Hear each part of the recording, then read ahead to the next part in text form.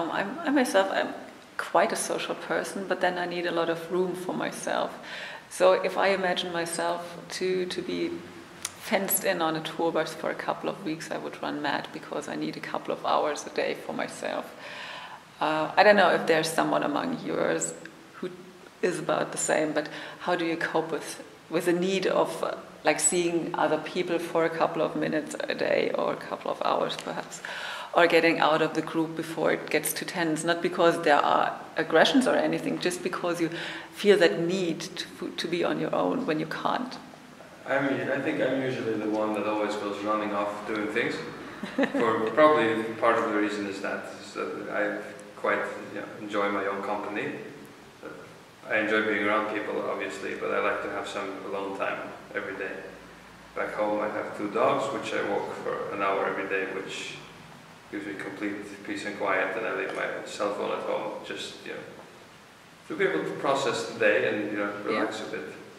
So I'm also very curious when I travel, and when you get the opportunity to go from city to city to city, I really enjoy trying to convince maybe one of the guys to come with me and go to museums or walk around. So you're the tourist.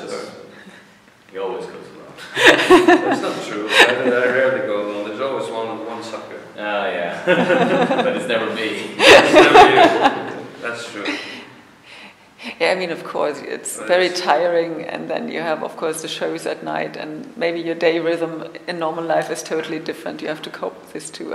It's a bit like I don't have much interest in museums. I would never be able to get to a theater, into a comic book shop, or looking at CDs and vinyls for 2 hours straight. So it's different interests. That's just how it is. It's hard for you to find these shops anymore. Yeah, they don't even exist anymore. But I'm just sitting in the bus, like watching movies or something. No, but I mean, it's when you're on tour like this, you end up you get daily routines. You have the load-in, setup, sound check, show, merch sales, load out, going to the hostel. And somehow, if you explain it to someone and how long the days are, etc., it always sounds crazy. But you end up in the rhythm where I think your body copes with it after a day or two, and everything just rolls along. You get really good at relaxing when you have time to relax and wait, and being focused when you're supposed to be focused. And I find that very enjoyable. I love being on tour like this. Yeah, it's the same with this isolation thing. I have a very, very strong desire to isolate myself and not be among people, especially people I don't know. But on tour, you go into tour mode, or at least I'm not particularly fond of meeting new people on tour either, so I have a really, really strong desire to stay backstage and stay for myself. But being together with the guys that I know and I'm familiar with and I'm comfortable with, I could be with them every hour of the day. It doesn't bother me at all. So it's very strange. It's kind of like a shift. I don't feel that need when it's people I'm comfortable with. My interviews end always in 1 or 2 odd questions, and my question now would be, imagine the god Thor. Mm-hmm. He is just watched Ragnarok in the car on the way here. Yeah. He's in his smithy, and he's processing his new sword, and he's hammering and hammering and hammering, and one of these hammer strikes is louder, producing a louder sound than ever. And some kind of smoke is rising, and he's drizzling away.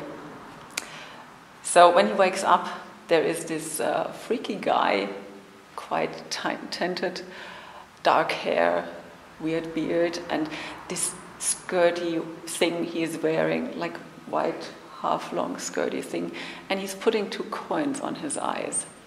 What happened, and what's going to happen next? I'm just thinking about that one. Yeah, I know the tour bus answer, and I know the safe for internet answer. Yeah, well, obviously this sounds like Karen or something. Karen is preparing him to go. But how did he come there? That's a good question.